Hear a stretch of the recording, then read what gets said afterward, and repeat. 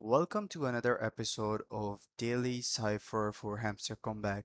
The word for today is listing. So let's get started with it. So first thing is dot, then dash, then dot for L, then double dot for I. But make sure that you give a 1.5 second delay for the word to be written in. So the S alphabet is triple dot, then for T, dash, and afterward for I, dot, then for N dash dot, and for G dash dot. So that's how you can write the listing word in the daily cipher.